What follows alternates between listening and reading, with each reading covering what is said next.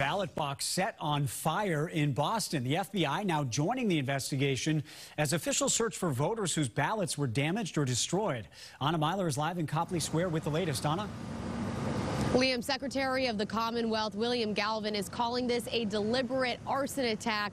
He says this ballot drop box by the Boston Public Library had 122 ballots inside when someone set it on fire. Boston police say the fire happened just after 4 a.m. on Sunday. They released these surveillance photos of a man they are trying to identify. Secretary Galvin says most of the 122 ballots were not badly damaged, but 5 to 10 were destroyed. Now they're asking anyone who used the drop box between 2:30 p.m. on Saturday and 4 a.m. on Sunday to check their ballot status online as election officials work to make sure every vote gets counted.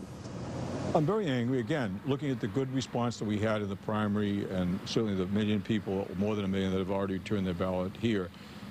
We know the process works. It is our intention to make sure that the individuals who did this are apprehended and prosecuted. We want to make sure of the integrity of the electoral process.